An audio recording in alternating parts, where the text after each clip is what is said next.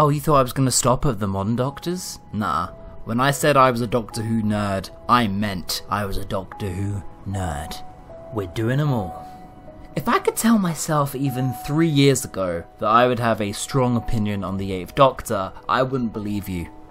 You have to be a very particular kind of fan to get a lot out of the audiobooks and the comics and the novels, which, apart from 1 hour of movie and 5 minutes of TV, that's mostly where this Doctor resides. The TV movie wasn't great, and you'd think, yeah, this Doctor got dealt a bad hand with only one story. But this hiatus also made McGann the longest standing actor to play the role.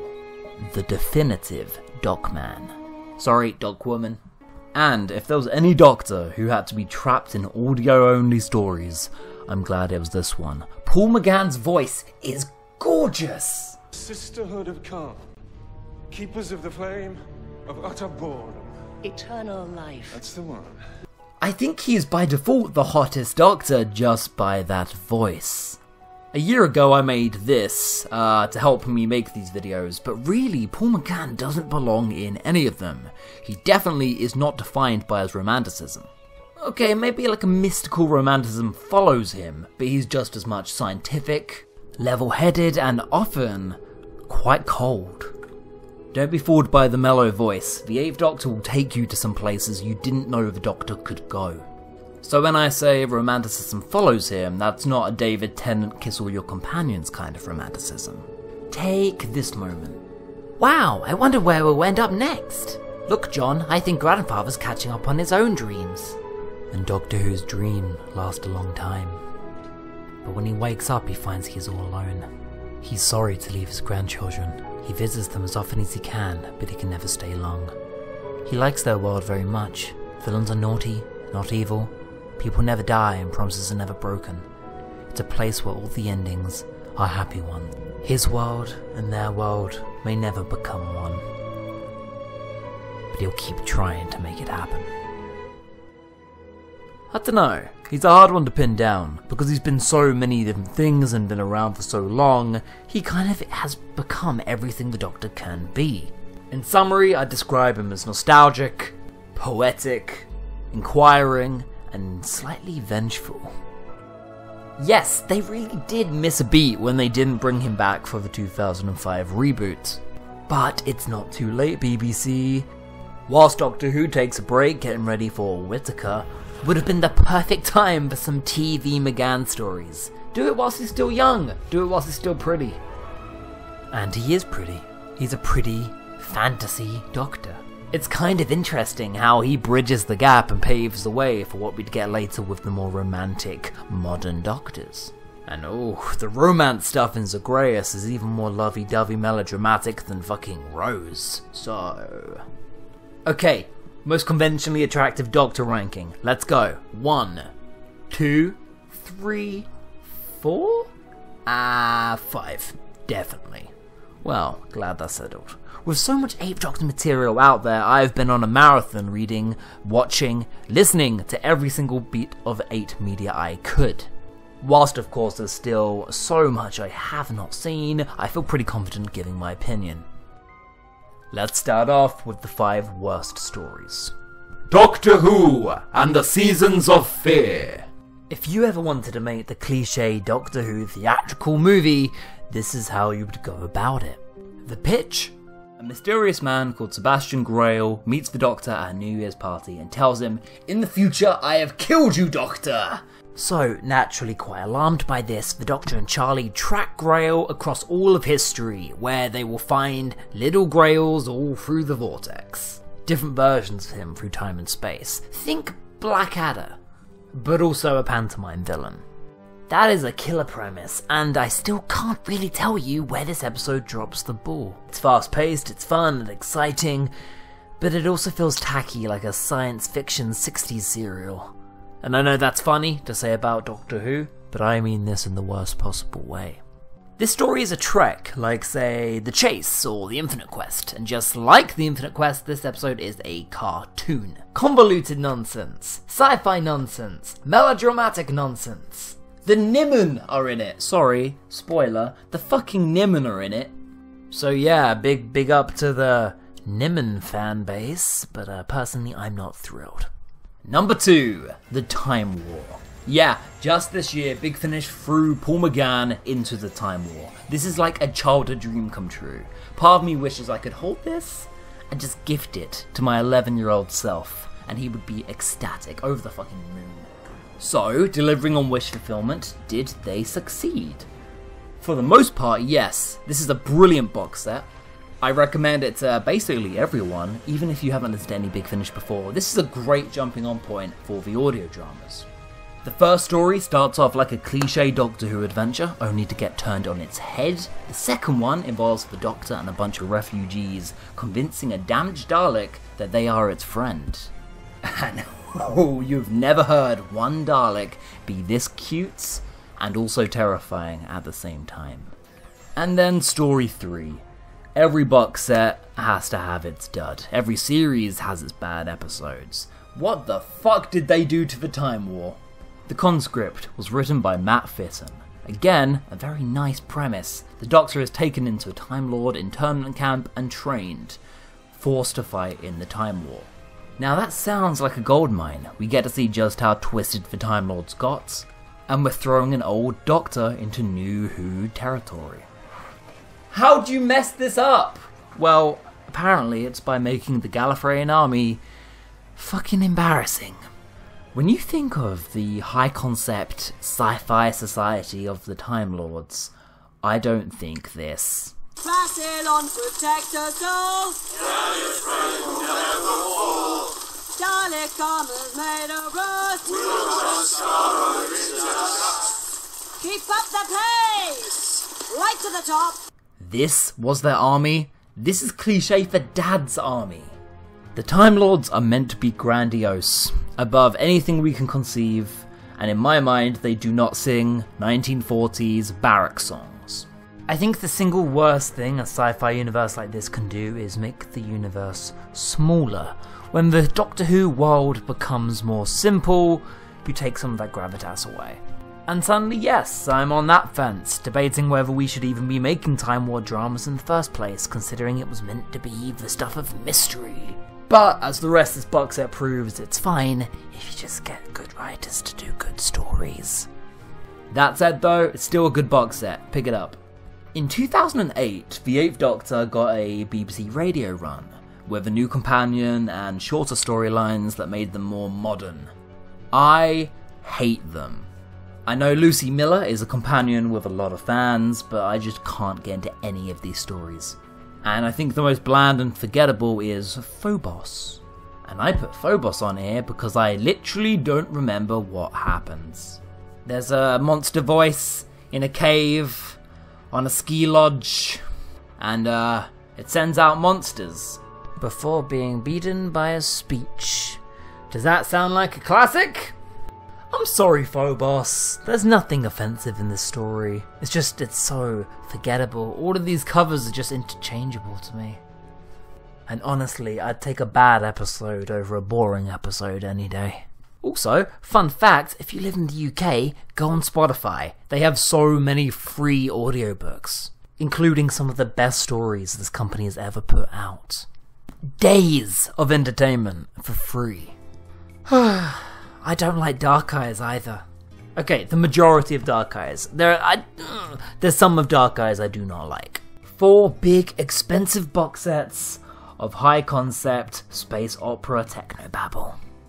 For the record, there are individual episodes which are fantastic. The Death of Hope, The Great War, and probably the best of this set, Master of the Daleks. Killer. Great stories. But the quality and storylines are just not consistent. I mean, it's not all bad as some of McGann's best performances and the best Master I've seen in ages. You Julius. are a naughty bastard. Best thing I've read all year. It's the only thing, man. You've done some pretty awful things to me in my time, but this takes the bloody biscuit. You bumder! I just can't unsee that. But none of that will redeem X and the Daleks. You know when Moffat used to build up an ending for months and months, and then when it came to the finale it was some technobabble, and then it was finished. Completely unsatisfying, basically magic. Well, let's just say the audiobooks aren't always above that themselves. I think it's just added insult to injury because these box sets do cost so much money. They are a big investment, and I just wish I could have bought these stories individually. This might even be my least favourite run if it wasn't for Molly and the Tidy box. Let's play a drinking game for every time we hear the word retrogenitor particles. Cause that sounds fun. And finally, let's talk about that goddamn TV movie. Released in 1996, the TV movie was actually planned to be part of a reinvention and Americanization of Doctor Who, which could have also resulted in a new American TV series. And going by this, I am so glad it flopped. Americans didn't care about Doctor Who yet. It's just a very confused production, and this story does have its fans. But if this was a TV pilot, it wouldn't give me enough to go on to make me say, I want to watch more of that! Especially when you've got the Master camping it up. The 7th Doctor shot in an alley, what the fuck? No. And way too many references to the previous series, to the point where it would alienate any new viewers. So basically, who was this for? Is everything bad? No, not at all. Whoever cast Paul McGann is a goddamn genius. I love the idea of the Doctor being half human, even though nobody else does, and that was immediately dropped. And it's just different. I think you have to admire something that tries to be so strikingly its own thing. It just failed and didn't get off the ground. Oh well, probably for the best. On to the good ones. Whatever part of me thought I loved you, that urge, it is dead to me now as my sight. I've definitely talked about Scherzo before, because it's one of the most important episodes ever created. Walking through a white abyss, the Doctor and Charlie start becoming one. The TARDIS is gone, the Doctor is scared, and an abstract creature of sound is toying with them. It doesn't get much better than this. The Doctor's relationship, not only with Charlie, but with every single companion he's ever had, is put to the test here. Why does he take companions? Why does he involve himself with humans? The answer is a lot darker than you may assume. It's also a story with jump scares. I hate jump scares, but this story earns them. It's a surrealist nightmare. And if you could only listen to one audio story, only gave it one shot, make it this one. On a similar note, The Chimes of Midnight is a very similar story. Caught in a horror maze, the Doctor and Charlie must confront one of their own children that they've created through the paradox. This is one of those mystery stories where you're hanging on every single detail. The story has so much fun unraveling itself to you that you're just like trying to figure it out constantly. I don't want to give away any spoilers, but let's pitch it by saying the Doctor and Charlie play a real life game of Cluedo. But it's so much more than that. It's also a Christmas episode, with suicide and murders. It's 4 episodes of fun Victorian asphyxiation. And plum pudding. But then again, Christmas wouldn't be Christmas without Mrs. Badley's plum puddings. Also, it's actually scary, which is more than you can say for a lot of audio-based dramas. Number 3, The Flood. Fun fact, this was actually meant to be Paul McGann's final outing as the Doctor, with him regenerating into Eccleston at the very end. Russell T Davies said, screw that, and then did nothing with it, but this is still a phenomenal story. This is the best Cyberman story of all time. Now, not everybody knows how to best use the Cybermen. Sometimes they are body horror zombies, other times they are space Nazis. But in The Flood, these are Cybermen from the far future. Intelligent, elegant, even slightly charismatic, which they totally shouldn't be, but it works. 21st century England doesn't stand a chance, because these Cybermen are not messing around. They have time travel capabilities. Now, this was actually published in the issues of Doctor Who magazine, so I imagine it's very hard to find now, but they did actually publish it, so if you can find it, read it. And then my other favourite Cyberman story, The Silver Turk. This episode did Mondasian Cybermen scary before Doctor Who did Mondasian Cybermen scary. I am in pain, cure me. In the middle of a Victorian expo, a great showman has created a mechanical marvel. A metal man who can play the piano and beat you at chess. Obviously, it's a bit more than a sideshow. Now, this premise actually seems quite lacking. And it is a small scale story, but it's so intensely creepy and the atmosphere is dripping. Is it sound design? Is it the humanization of Cybermen? I mean, it definitely helps that the body horror for Cybermen lends itself to audio. God, all my favourite 8 stories are just so deliciously dark. It's also the first outing for new companion Mary Shelley. Yeah, the author of science fiction.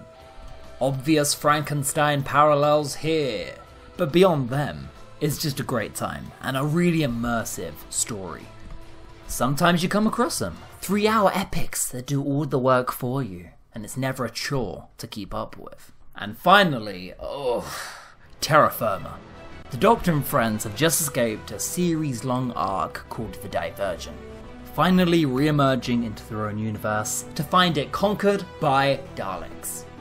Ha! These guys again? That's original.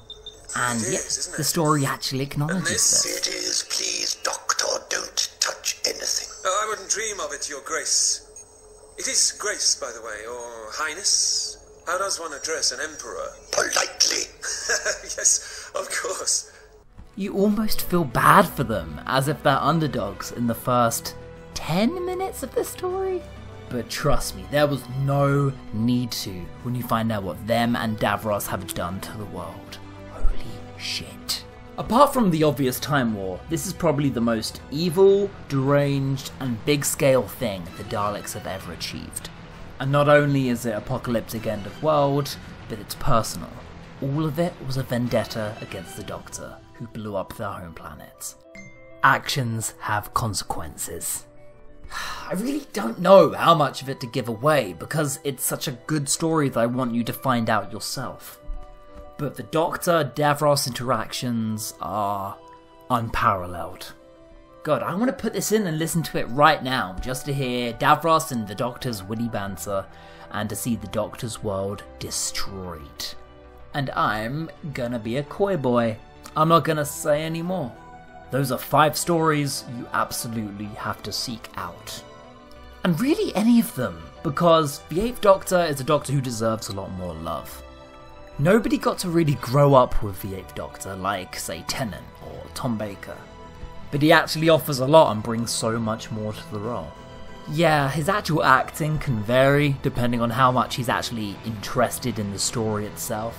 But if you ever get to a point in your life where you feel like you've run out of Doctor Who, trust me, you haven't.